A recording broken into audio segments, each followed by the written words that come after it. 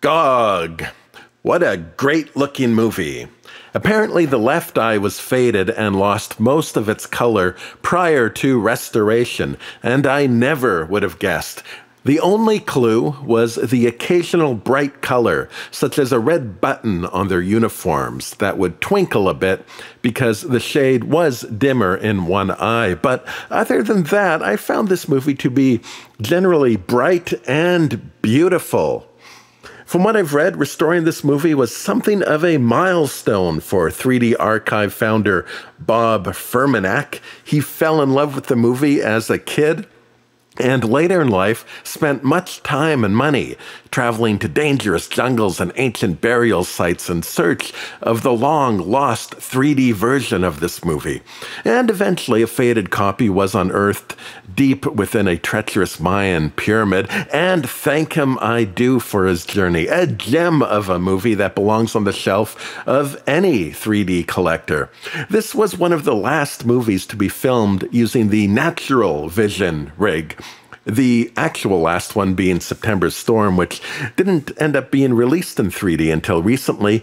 GOG as well was hardly seen in its intended stereo back in the 50s. By the time of its release in 54, very few theaters were willing to deal with the expense and headache of syncing up two projectors. The novelty of 3D had faded. And that's really too bad that they didn't get a chance to enjoy this. The films of this era were so well suited to stereo. They tended to have a lot in common with the stage, taking place in large rooms with bare but interesting set pieces and furniture that were usually large and easy to see in stereo, like these crazy crowded lab rooms we see here, with all sorts of 3D candy sitting on the bench. I'd be interested to hear from a lab technician if any of these beakers make any sense in their arrangement. Now, I wouldn't call this movie slow-moving, but you do get a comfortable amount of time to take in these shots, and there's enough variety to keep the scenery fresh throughout the running time. Always something new to look at. And for lovers of 3D ham, there are a few camera lunges, but only a few. Mainly, this movie wants the stereo to be pleasant and interesting, but not too obvious. From recollections of the director, we learn that they went to some effort to ensure the script would allow for stereo opportunities in a natural way that flowed with the story.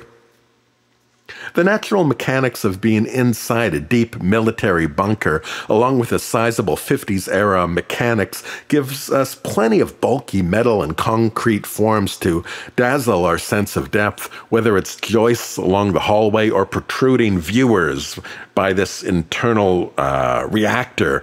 I'm struck by just how large everything is in this movie. Old 3D movies tend to shy away from close-ups in stereo, as it created convergence problems. Here is one of the few movies where it feels appropriate to stand back and feel small among all this heavy, big stuff. There are also some golden 3D moments, such as this fantastic frosted window view. I love a dirty window in stereo, and this was a joy to take in. It did leave me wondering if the detail was added to emphasize the atmospheric change in temperature, or just to create an interesting stereo shot. Either way, it worked. Elsewhere, we get a great reflection shot showing us a control room and a transparent view of the twirling experiment going on in front of them. Window reflections create such a wonderful, ghostly, interdimensional feel. It really, I find, it projects what's going on inside of the observer's head. Another great 3D moment and a great example showing off the wonder of stereo without it feeling obnoxious. Now, the camera moves around a surprising amount, considering What they're using is the size of a family sedan that couldn't have been an easy feat, even on a soundstage. It's a nice touch. These are slow, gliding movements that let us focus and enjoy seeing the subject grow in our stereo view. The movement does cause a little camera wobble, but never enough to get in the way of enjoying the moments.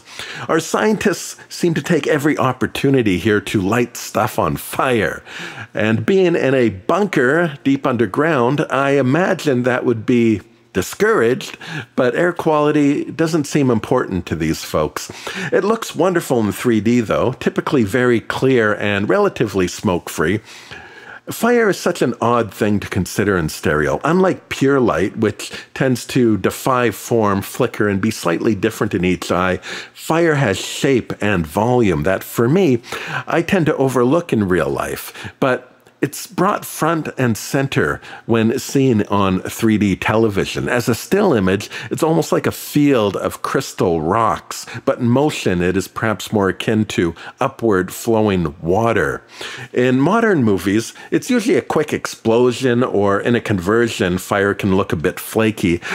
In the movie Inferno, there's a pretty good house fire scene.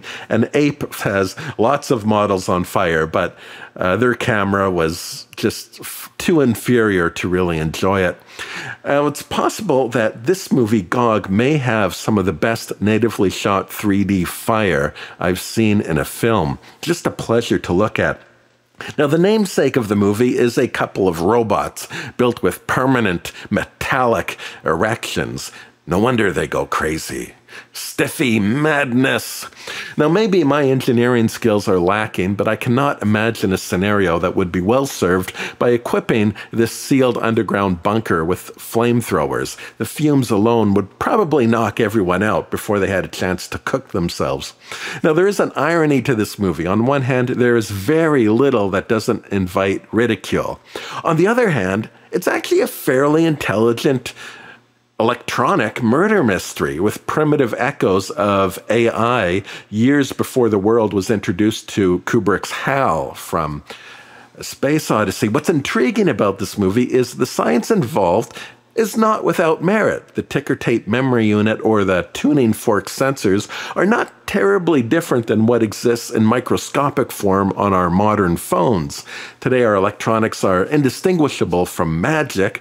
They just work, and very few know why. It reminds me of a theory that gazing into a crystal ball may be a fairy tale imitation of ancient television, and magic incantations a poetic reenactment of ancient programming. In a way, this movie is almost like being shrunk down to atom size and being trapped inside of a motherboard with its inner workings large and tangible. Some of you might know of a 90s cartoon called Reboot that was sort of along that line. I liked that show, and what was good about it was giving intangible electronic functions a physical form. There's a virus in the system, and you have to physically run into the memory to destroy it. It's fascinating how something made 75 years ago still translates so well in the imagination of today.